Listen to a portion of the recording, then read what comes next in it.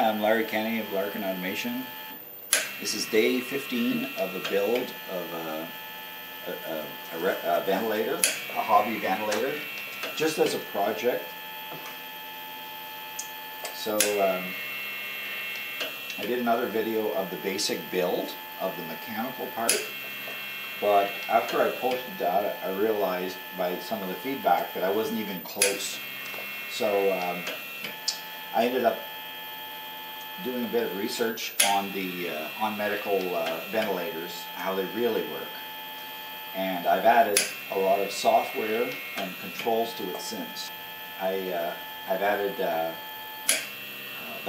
pressure sensors inside the controller, and I've written an interface program, a data logger that controls the machine, that logs the machine and graphs its displays.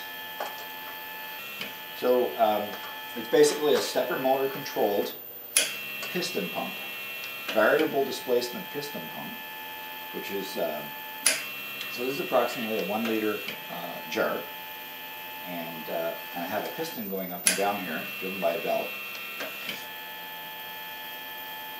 Now with the software,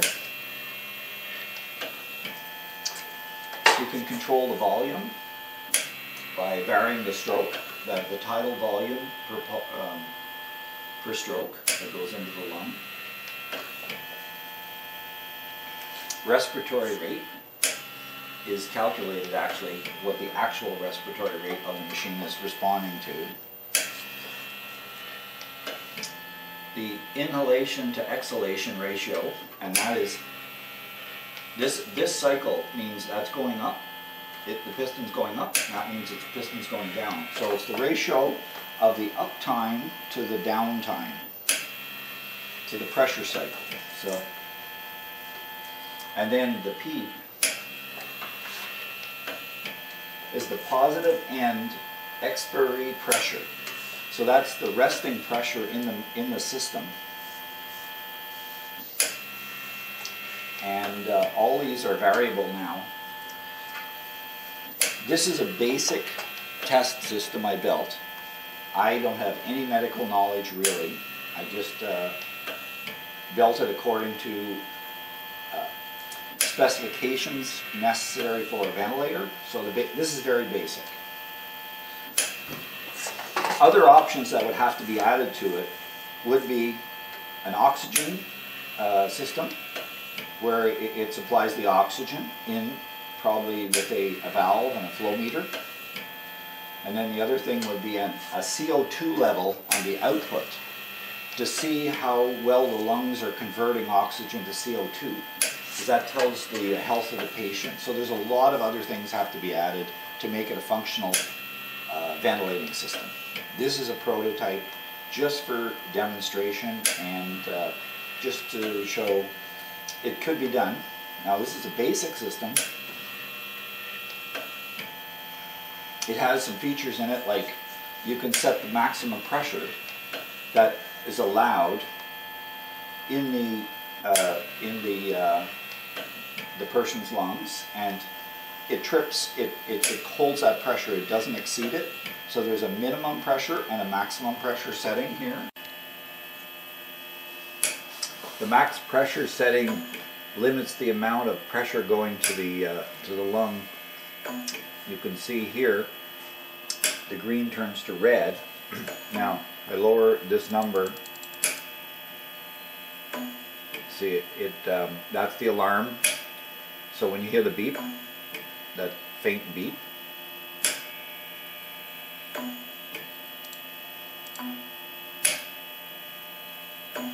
set at 38, it's approximately within a few numbers of that.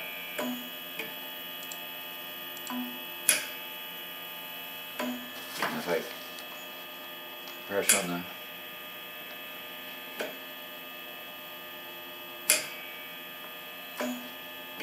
a sudden spike will trigger it. So if the patient was fighting back and holding his breath or making it hard to breathe, the machine would sense it. Now what this is, this graph is the air pressure, basically the hoses What I've added to it are two electric valves So that's the outgoing hose. Then there's a mixer here, which just mixes the outgoing, the hose that goes into the patient's lung. And then there's an exit hose that goes out of the patient's lung and exits through another valve. The first thing it does is before a stroke, closes the exit valve, opens the entry valve, builds the pressure up, and when it hits the top, or a preset pressure, it opens the exit valve to release the pressure. Now it'll also open the exit valve if it hits a maximum set pressure as well. Now this isn't calibrated at all, so these numbers don't mean real world numbers. Like this isn't centimeters of water. It's a pressure on a D to A converter. So those would need to be calibrated later. That's not too hard to do. It's just a conversion factor. So let's say we want to change the volume. You can see it's going down to here on the downstroke. If I change that on the next cycle, it's going to go to 400 milliliters. See? Went right down to here this time. And now it's pumping more into the milk bag lung. In Canada we use milk bags.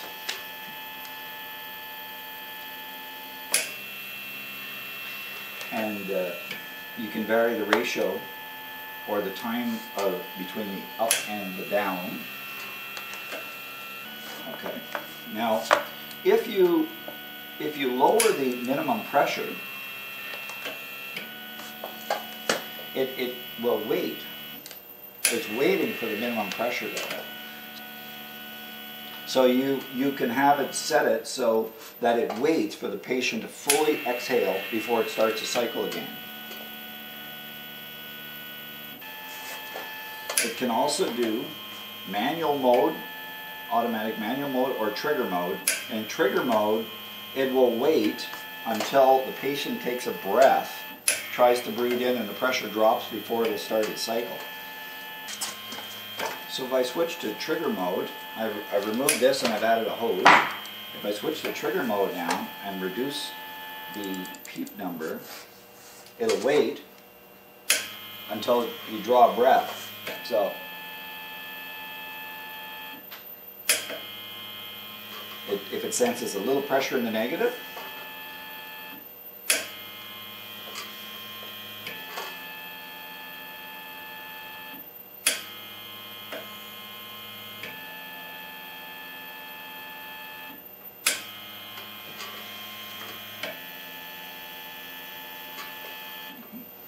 so that's another mode. On real ventilators, they have these different modes, depending on the patient, whether they need fully manual, constant, automatic breathing, or if they can slightly breathe on their own, they use trigger mode. So that's easy. So the sensor's waiting for it to see a vacuum. See, if I blow on that pipe, there's a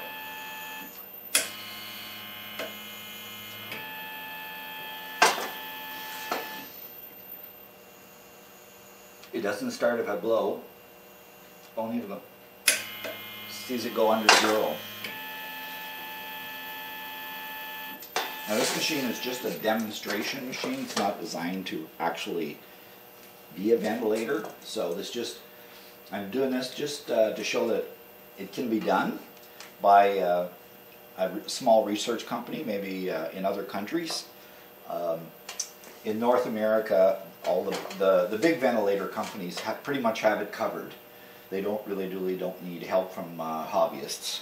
But in other countries, you never know. So that's the reason I'm doing this. But I just wanted to get it all working, and it does. It seems to work. And if the numbers were all calibrated, then it would make more sense to a medical person instead of like just numbers in inches. Normally, centimeters of water is used to measure the pressure of the low pressures in the body, like lung pressure, and let's say If you're checking your blood pressure, that's a higher pressure, so they use millimeters of mercury.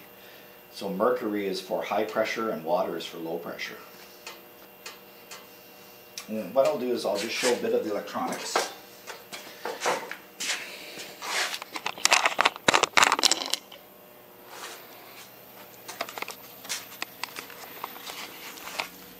Now in the controller, basically I've added 2 pressure sensors, and they are a 0 to 2.5 psi, plus and minus 2.5 psi pressure sensor. I've got the power supply, the steppered motor drive. In the back I've got the relay board that controls the 2 air solenoids, 120 volt. That's all I had, so I used what I had. And there's the little controller board running a PIC processor. But that's all it is to it. And then the program I wrote. And that's the... If you have any questions, contact me at Larkin Automation. Or my email is larkin@storm.ca.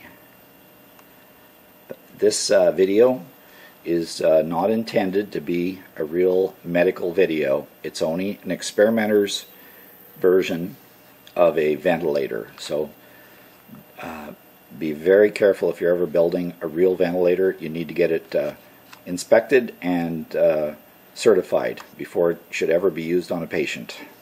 Alright? Take care and wear a mask and cover your face, please. Bye.